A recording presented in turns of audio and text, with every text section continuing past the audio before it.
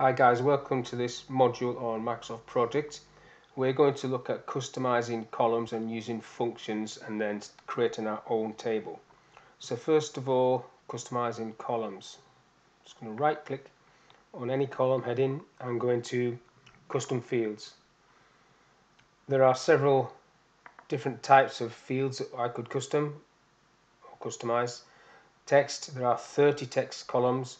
There's cost, date, duration, and all these other ones as you can see there.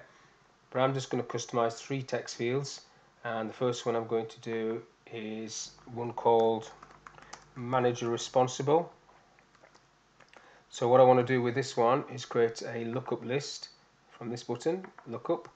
I'm going to type 3 people's names, Mr. Black, and I'm going to put his phone number there, 123, and then in the next one down I'm going to do Miss White, and in the description column I'm going to put the phone number there, and then Mr.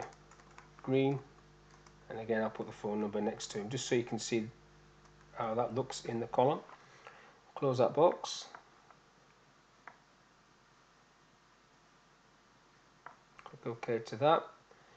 So there it is, it's called manager responsible or text 1. Click OK again, and then I just need to insert that column. So insert column, column is text 1 or manager responsible, and then I should have a drop down list. Now if I just select a couple of these people, so Mr. Black, so if I select Mr. Black, you can see the extension number because it was in the same column. However, Miss White, her number can only be seen when you select the drop down list. So it's totally up to you where you put these phone numbers in this example. But I would normally just put that on the top level task. So if there is an issue with these tasks, you contact Mr. Black on extension 123. So this is not a resource, this is just somebody to contact if there's something going wrong with this process. So that's the first one. Second one, custom fields, text 2, going to rename that as budget status. And I'm going to use a function. So from the formula option, function, and I want general, and I want the IIF or if statement, and I'm just going to do a little if statement in here, which is going to be, now I could type these things out, but basically I want to know if actual cost, if I click on actual cost, is greater than the baseline cost, baseline cost, and then the first baseline cost. If that's true, we are over budget. You have to put that inside quotes, then a comma, open quotes again, otherwise we are within budget. Close quotes, just check that. Things that happen here that go wrong are people forget the quotes or the commas. That looks okay, so clicking OK to that, and OK again. And then same process, right click, insert column, type in T for text, and I want text 2, budget status. And then you can see I'm over budget on a few of these and within budget on others. Now I want to edit this a little bit more, because instead of saying over budget or within budget, I want it to show a red face or a green face if we are within budget. So I'm just going back into custom fields, select budget status, and click this option at the bottom which says Graphical Indicators, and then select equals. So if it's within budget, so you have to type that exactly the same as you did in the function, otherwise it won't work. So if we're within budget, I want a green smiley face, and then if we're over budget, I want a red face.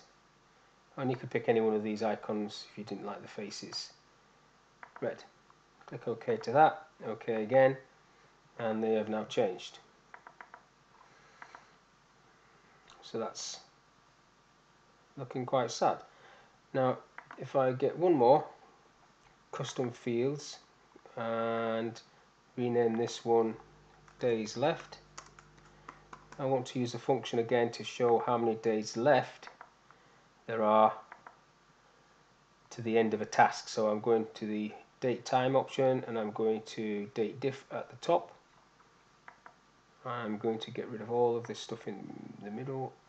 So the interval is the duration, so I'm going to put D for days in quotes. So days between now, and I'm using a function now which is a computer clock, and the finish, the field date finish. How many days are there between now and the finish of a task? Click OK to that, OK again, insert the column, right click, insert column, type T for text, days left, text 3, and then it gives you how many days left there are. Now they're showing minus numbers because today's date is past these dates, so these have already gone past. But if I change the start date of the project or move it all forward to today, you can see some of these that have not been completed have now got a positive number. Now I want to save this table as a table to be used later on, so I can go to tables, view tables, save fields in a new table, and then call it my name, Steve. Then OK, I've already got one, so I'll have to put Steve 1. OK on that one.